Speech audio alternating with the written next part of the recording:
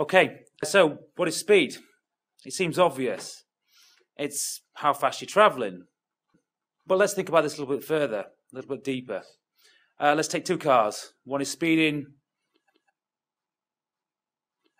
the other's not. What's the difference between those two cars?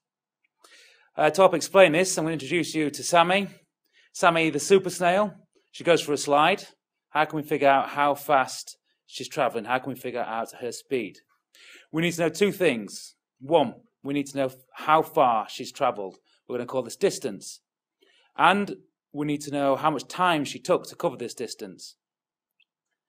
Using these two figures, for example, Sammy covers 10 meters. We're going to use meters here because to scientists these are the most useful units.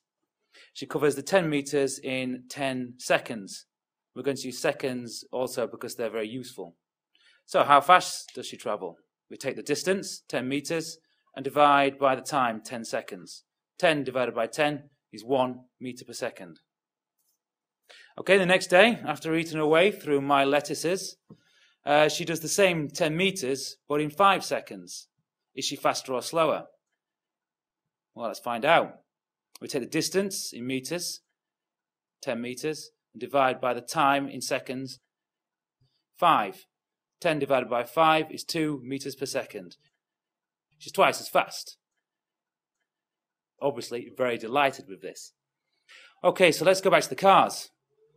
The speeding car will be covering the same distance in less time compared to the safe motorist.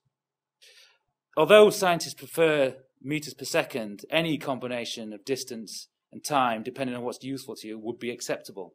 So for example, if we want to know how fast the tectonic plates move against each other, we could use a unit more like centimeters per year, but it'd still be acceptable.